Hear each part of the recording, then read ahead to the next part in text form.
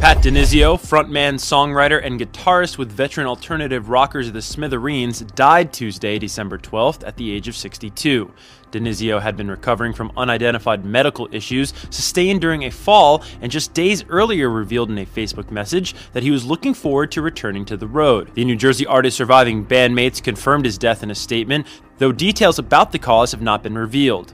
The late artist had the magic touch and a knack for channeling the essence of joy and heartbreak into hook-laden 3-minute pop songs infused with a lifelong passion for rock and roll, the band members recalled. It is with great sadness that we announce the passing of Pat DiNizio, lead singer and songwriter of the influential New Jersey rock band the Smithereens, America's band. The post reads, "Pat was looking forward to getting back on the road and seeing his many fans and friends. Please keep Pat in your thoughts and prayers." The Smithereens formed in 1980 and enjoyed international success with songs including Blood and Roses, Behind the Wall of Sleep, Only a Memory, A Girl Like You, and Too Much Passion, the latter two cracking the top 40 on the Billboard Hot 100. 5 Smithereens titles impacted the Billboard 200, with 1990's Smithereens 11 hitting a chart best of number 41. Outside of the power pop band he helped create, the Scotch Plains, New Jersey native released a number of solo studio albums, tried his hand at politics, making an unsuccessful run for the New Jersey seat of the U.S. Senate in 2000, and launched a subscription platform, Patrons and Artists Together,